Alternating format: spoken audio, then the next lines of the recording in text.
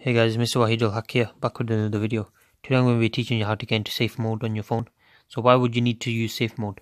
Basically, if you got apps on here, say you got a problem, battery draining problem or something like that, or a virus or something like that, in one of the apps, you might need this, because basically what safe mode does is it allows you to it disables all third-party apps, so you only have the Samsung apps on the stock.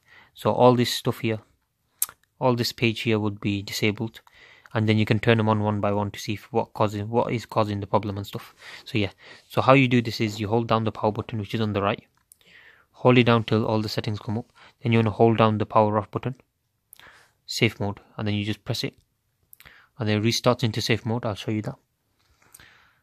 It's a very quick restart as well, which is very good. So basically it's switched off all your apps now, like the third party ones, so they don't exist anymore for now. They exist, but they're disabled. And then you can turn them on one by one. And then when your problem starts, you know which app is causing it. Alright guys, safe mode, it tells you in the bottom left corner you're in safe mode as well.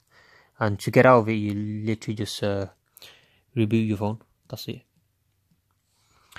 Oh, even the widgets don't work, guys. Oh, that's a third party app, guys. Okay. So as you can see, all these apps that are grayed out, they're not available. Some is Samsung though, I don't understand that. I thought it was all okay. So basically whatever's not stuck on the phone, safe mode is on. Tap here to turn off safe mode. Bam, turn off. Okay, and then you just restart. It restarts and you're back.